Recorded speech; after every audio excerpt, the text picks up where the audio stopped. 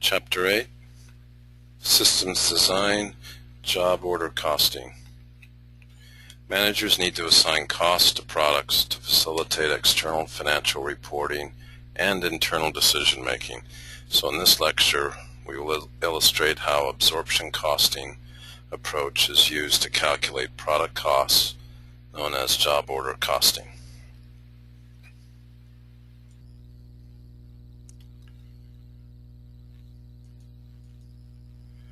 Learning objective number 1. Let's distinguish between process costing and job order costing and identify the companies that would use each costing method. A process costing system is best used by companies that produce many units of a single product, and when one unit of output is indistinguishable from another unit of output. Because the number of units of output are identical, the company will probably use an average cost system to determine product cost.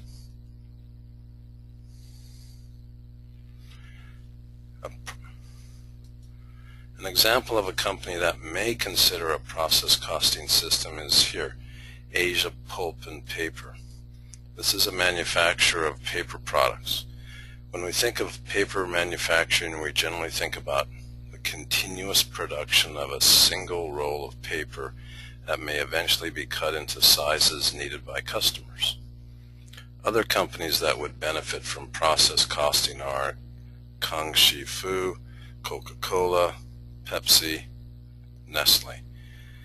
Certainly, the desire of all of these companies is to make each unit of output consistent with the quality standards established. And for example, Coca-Cola, which is bottled in California, should taste identical to the same Coca-Cola bottled in New York City.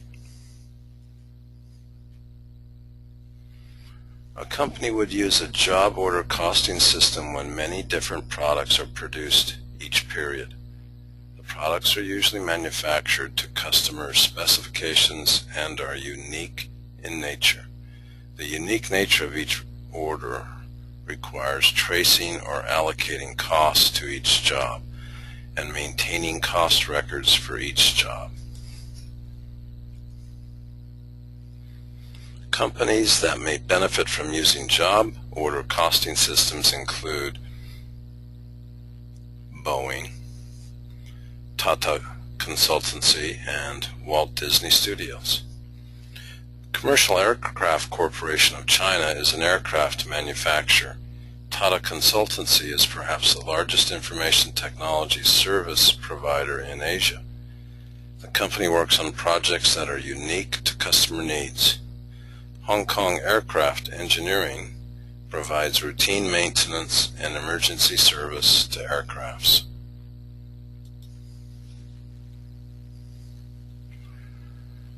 In this chart, we see an overview of the differences between a job order and a process costing system. With job order costing, many jobs are worked on during the period. With process costing, a single product is produced for a long period of time.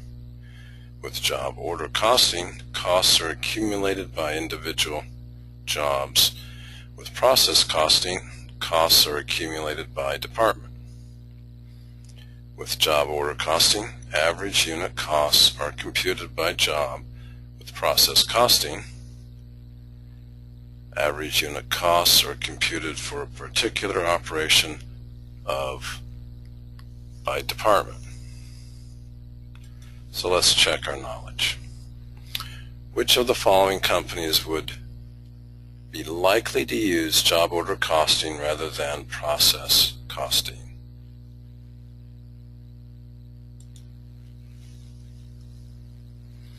Probably those three. The paper and ketchup manufacturers would probably use process costing rather than job order system.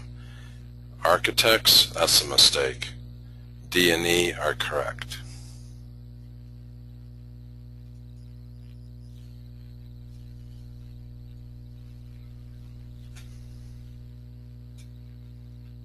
Let's identify the documents used in the job order costing system.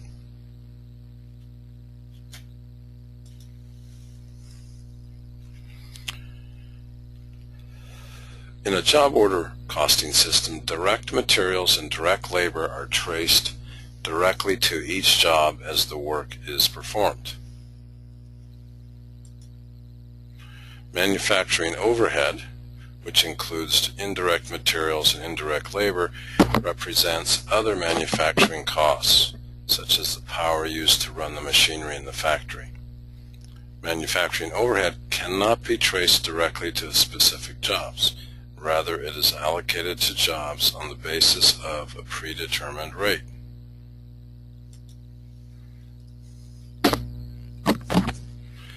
The job cost sheet that's shown here is used by the accounting department to track the direct and indirect costs associated with a given job.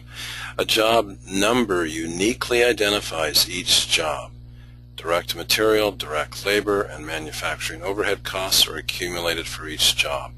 The job cost sheet is a subsidiary ledger to the work in process account.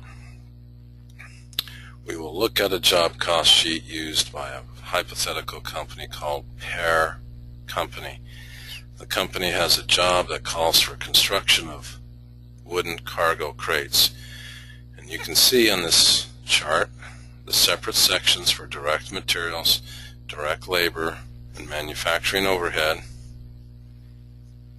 In addition, we have a section to summarize the costs of the job.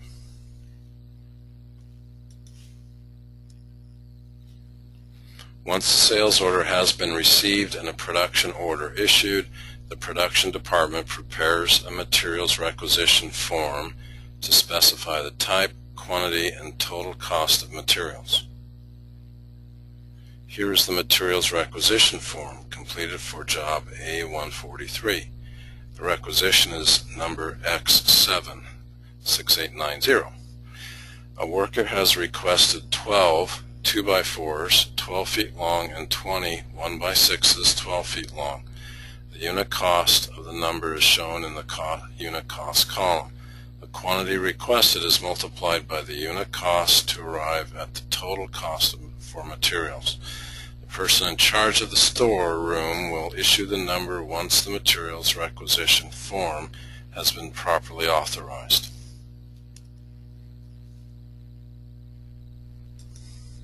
Once the materials have been issued by the storeroom, they are charged to the job cost sheet for job number A143. The accounting department records the total direct cost, $116, on the appropriate job cost sheet. Notice the material requisition number, X76869, is included on the job cost sheet to provide easy access to the source document. We have a proper reference for the requisition number and the total amount.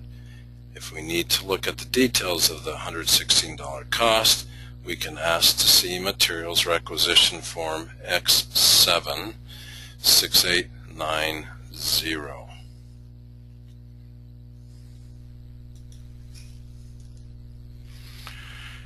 Workers use time tickets to record the amount of time that they spent on each job.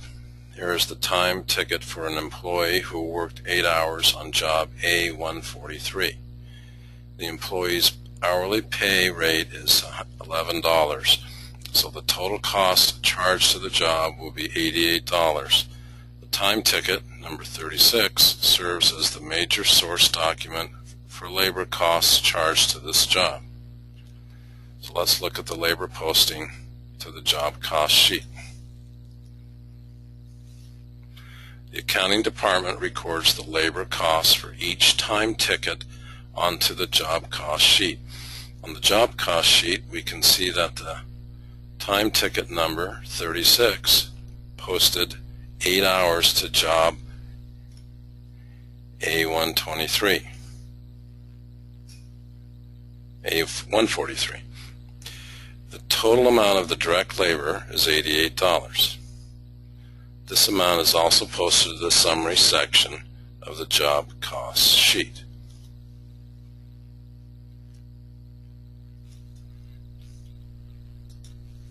So, let's compute predetermined overhead rates and explain why estimated overhead costs rather than actual overhead costs are used in the costing process.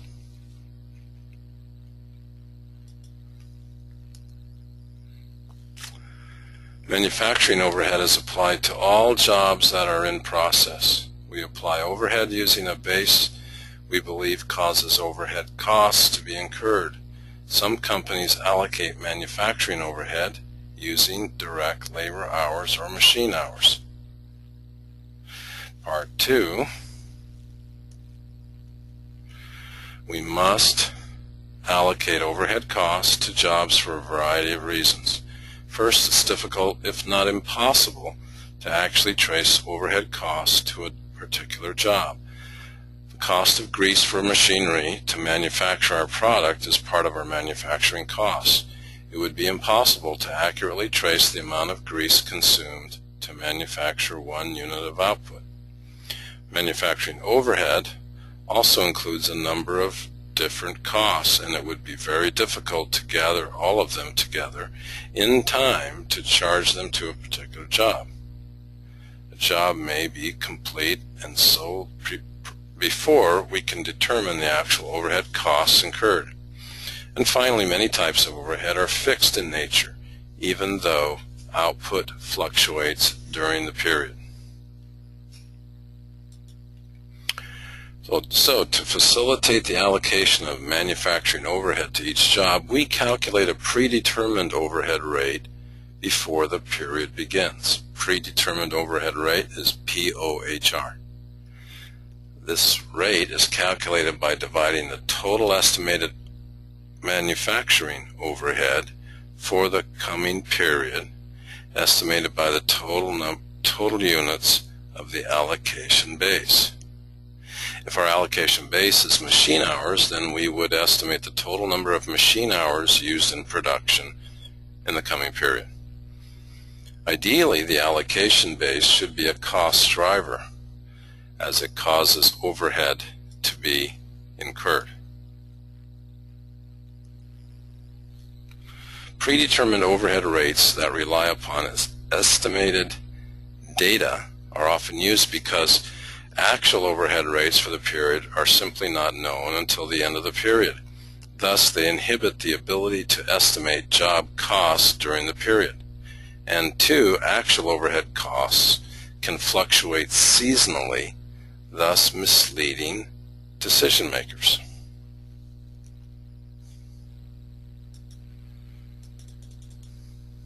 The predetermined overhead rate is calculated using a 3-step process. We must estimate the level of production for the period. Next, we estimate the total amount of the allocation base in the denominator that would be required for that level of production.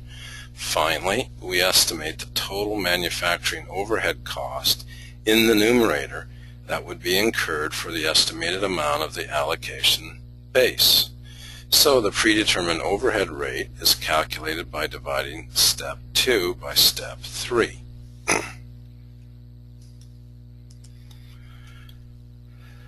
We calculate the predetermined overhead rate before the period begins. As we work on a particular job, we apply overhead by multiplying the predetermined rate times the actual level of activity. If overhead is applied on the basis of machine hours, we would apply overhead by multiplying the predetermined rate by the actual number of machine hours used on a particular job.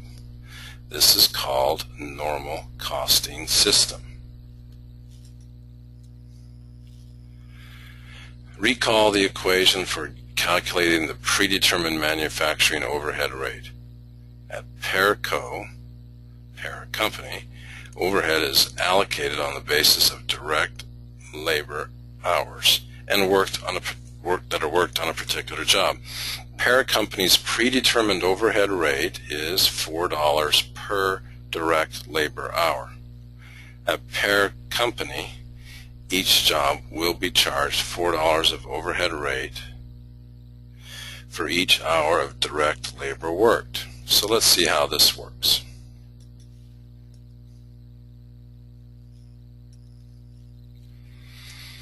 An employee worked a total of 8 hours on job 143. Our predetermined overhead rate is $4 per direct labor hour. So we will apply $32 of overhead to this job.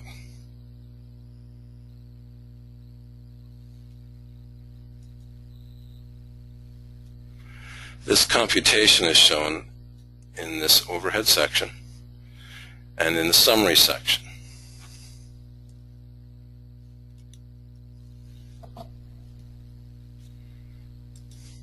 The total direct material, direct labor, and manufacturing overhead costs assigned to job A143 is $236.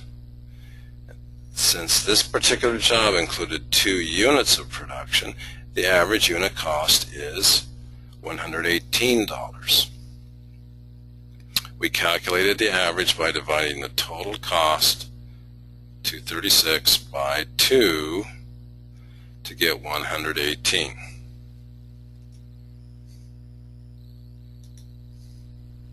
We cannot say that the average cost per crate in the future will be $118.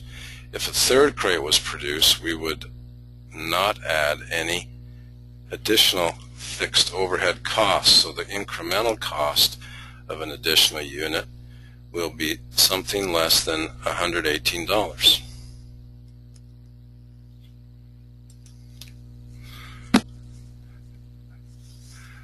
So let's do a quick check. And this problem could take some time to solve, so I'm just going to show the answers. We need all 3 elements of product cost in this company. So here we go. Here's the correct answer, $730. You can see that the costs are direct materials, direct labor, and manufacturing overhead incurred for this job, WR53. We begin by calculating the predetermined overhead rate of $38 per direct labor hour. Since we worked 10 hours on the job,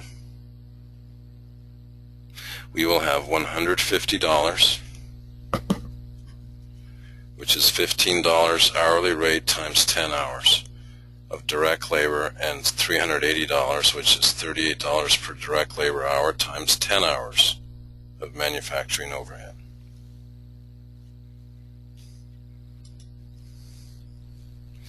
So, learning objective number 4, let's understand the flow of costs in a job order costing system and prepare appropriate journal entries to record the costs.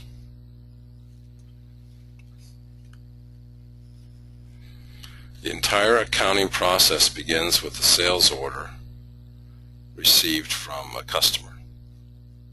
Once the sale order is received, a production order is created to initiate work on a job. From the production order, we are able to determine the direct and indirect materials that we will need to requisition from the storeroom. We now know that the materials requisition form is a critical source document in the preparation of the job cost sheet. Direct material costs are charged to specific jobs. Indirect material costs are included in manufacturing overhead. As employees work on the job covered by the production order, time tickets are prepared for recording both direct and indirect labor costs. Direct labor costs are charged to specific jobs. Indirect labor costs are included in manufacturing overhead.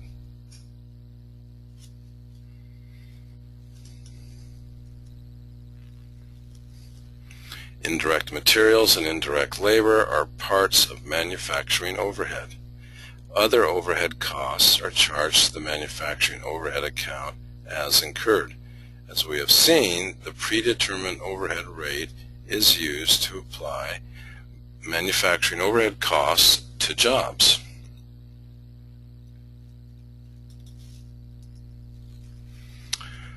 Learning objectives 4 and 7. Understand the flow of costs in the job order costing system and prepare appropriate journal entries to record costs. And then use T accounts to show the flow of costs in the job order costing system. So learning objective number 4 is to understand the flow of costs in the job order costing system and prepare the journal entries. Alright, in learning objective 7, we're going to do T accounts to show the flow of costs.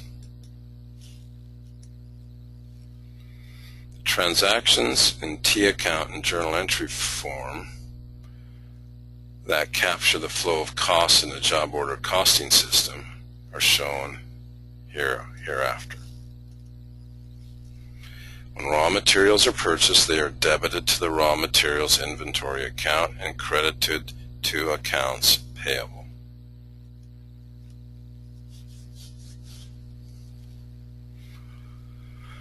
The cost of direct materials requisition is debited to work in process and added to the job cost sheet, which serve as a subsidiary ledger. To account for the indirect materials requisition, the manufacturing overhead account is debited and the raw materials inventory is credited.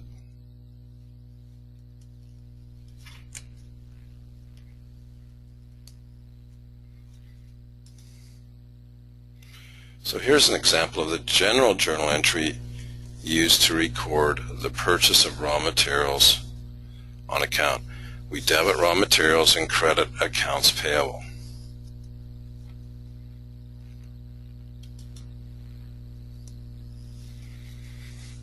When materials are requisitioned from raw materials inventory, we debit work in process for direct materials and debit manufacturing overhead for indirect materials.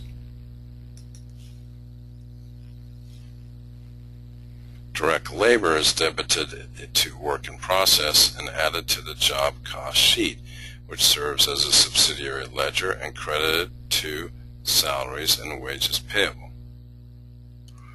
Indirect labor is debited to manufacturing overhead and credited to salaries and wages payable.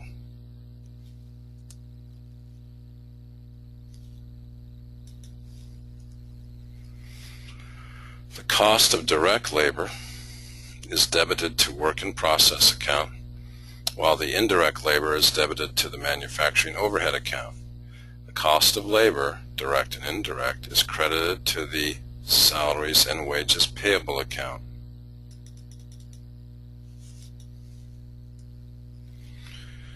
Additional manufacturing overhead amounts are debited to the manufacturing overhead account. The debit side of the manufacturing overhead account represents actual overhead incurred during the period. The credit side of the entry is the various liability accounts, for example, accounts payable and property taxes payable. The credit side will also include prepaid assets, like prepaid insurance. The contra accounts for items like depreciation. This journal entry represents the accumulation of other actual overhead amounts like property taxes on the manufacturing plant, insurance on the plant structure, and depreciation of manufacturing assets. Learning objective 5 is to apply overhead cost to work in process using a predetermined overhead rate.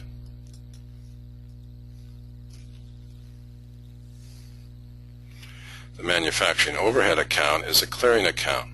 The actual amount of overhead incurred during the period of the debit side of the account will almost certainly not equal the amount applied to work in process on the credit side of the account.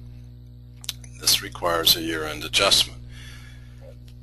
When we apply overhead to a particular job, we debit work in process inventory and the job cost sheet, and then we credit the manufacturing overhead account. Amounts on the credit side of the manufacturing overhead account represent overhead applied. So this journal entry shows the application of overhead to work in process inventory. For applied overhead, we debit work in process and credit manufacturing overhead. We previously discussed the treatment of selling, general, and administrative salaries expense during the period. Non-manufacturing costs are charged to the respective expense accounts, marketing, selling, administrative, in the period the expenses were incurred. These journal entries illustrate the expensing of non-manufacturing costs in the current period. So, learning objective number 6. Let's prepare schedules of costs of goods manufactured and costs of goods sold. The sum of all amounts transferred from work in process to finished goods represents the cost of goods manufactured for the period. A job is completed, its costs are transferred from the work in process inventory to finished goods inventory. The transfer is accomplished with a debit to finished goods inventory and a credit to work in process inventory. When a finished job is sold to the customer, the cost of that job is transferred from finished goods inventory to cost of goods sold. Recall that cost of goods sold is an income statement account. If only a portion of the units associated with the particular job are shipped, then the unit cost figure from the job cost sheet is used to determine the amount of the journal entry.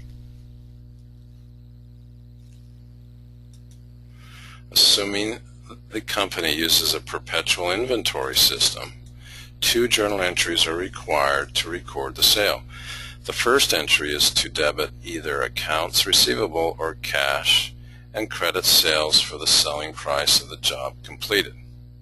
The second entry is to debit cost of goods sold and credit finished goods inventory for the costs incurred to complete the job. The difference between the selling price and the cost is the company's gross margin on the job. Learning objective number 8. Let's compute underapplied or overapplied overhead cost and prepare the journal entries to close the balance in manufacturing overhead to the appropriate accounts. When we apply overhead on the basis of a predetermined overhead rate, it's likely that the amount of overhead applied will be different from the amount of overhead actually incurred during the period. When there is a difference, we refer to the amount as either underapplied overhead or overapplied overhead. Underapplied overhead exists when the amount of overapplied overhead to the jobs during the period using the predetermined overhead rate is less than the total amount of overhead actually incurred during the period.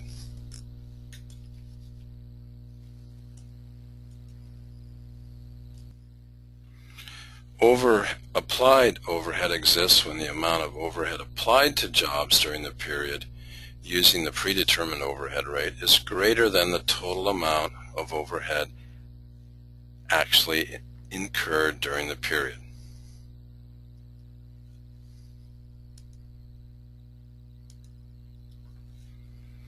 So, let's assume that parent company incurred actual overhead of $650,000 during the period and worked a total of 170,000 hours direct labor.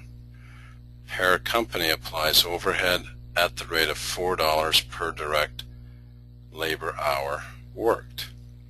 How much overhead did parent company apply to jobs during the period?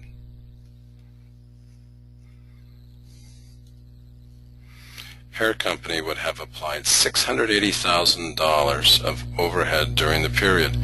That is $4 per direct labor hour times the 170,000 direct labor hours actually worked,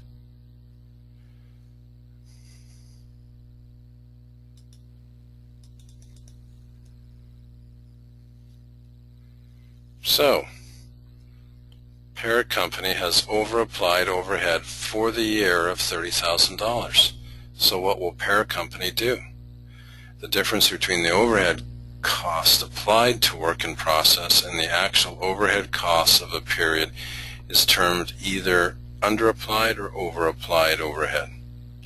Parent company incurred actual overhead of $650,000 and applied $680,000.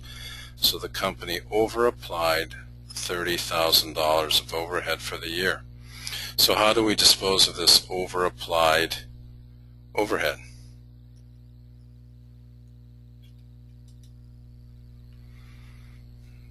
This is how we can use it in an example.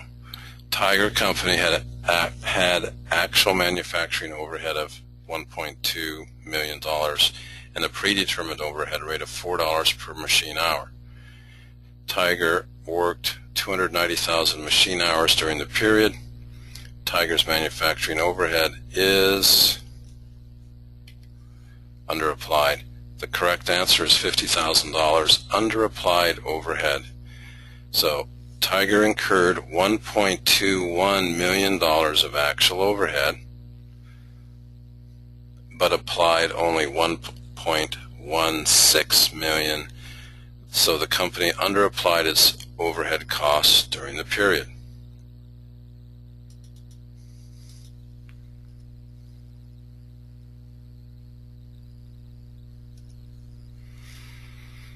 There are two ways to dispose of over or under applied overhead. The more complex approach is to allocate a portion of the over or under applied overhead to work in process inventory, finished goods, and then the cost of goods sold. This allocation would be based on the relative dollar value in each of the three accounts involved. An easier way to deal with the problem and the method Paraco uses is to adjust cost of goods sold for the entire amount of the over or under applied overhead.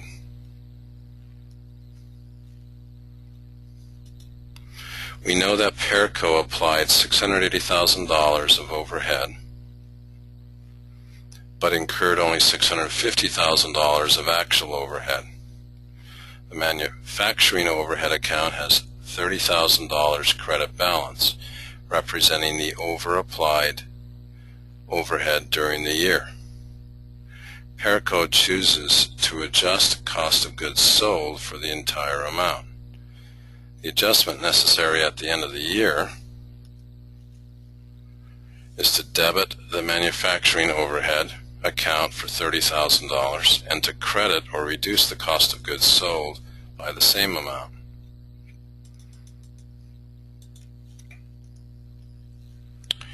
Let's assume that at the end of the period, parent company had the following overhead costs in each of the accounts showing. We may elect to allocate the over or under applied overhead to ending work in process inventory, ending finished goods inventory, and cost of goods sold.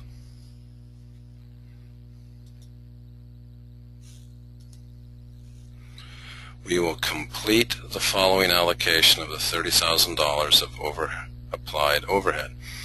We will reduce ending work in process inventory by $3,000, finished goods inventory by $9,000, and cost of goods sold for the period by $18,000.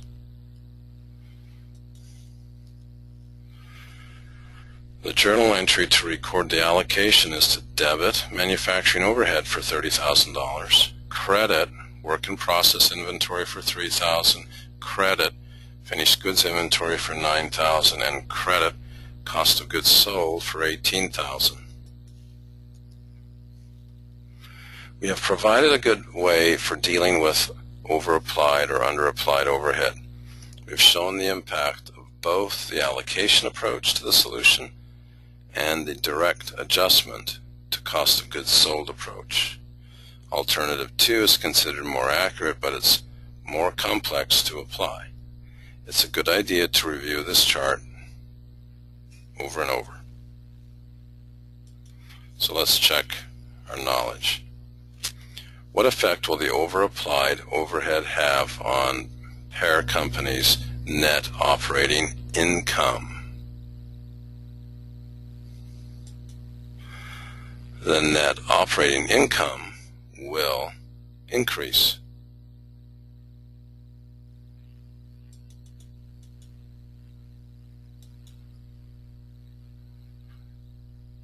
We have assumed that the company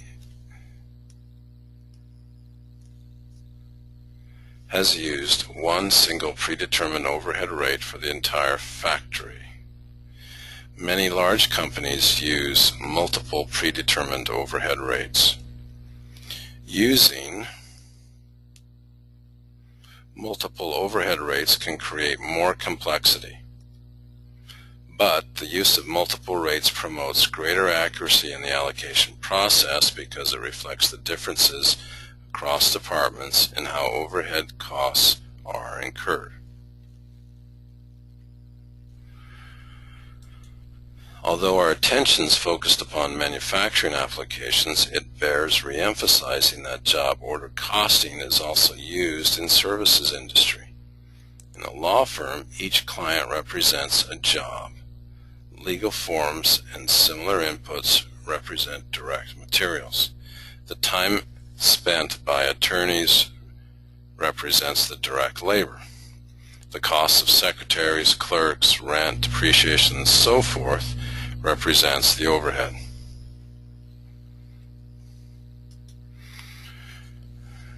As in any area of business, technology can play an important role in the accounting process. New and easier to use programming languages and the mastery of computers help spread technology throughout the organization. When we combine EDI or web-based programming languages such as XML, barcoding eliminates the inefficiencies and inaccuracies associated with many manual clerical processes.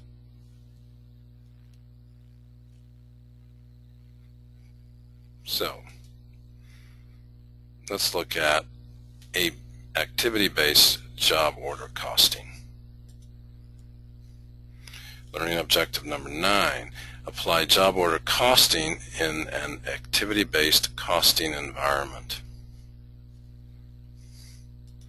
Here we see indirect costs of a basic product, including sales and marketing, research and development, and product design, and these are traced and allocated to different product lines, such as multimedia, which is a laptop notebook, and based on appropriate cost drivers using the activity-based concept. When job order comes, the additional direct costs and variation costs are traced to individual jobs, whereas overhead costs are allocated to the job based on overhead application rate for the product line.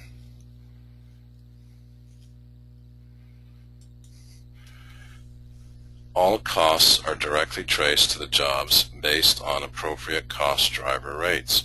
Advanced production and tracing systems such as radio frequency identification, together with appropriate ERP, are used to help such approaches.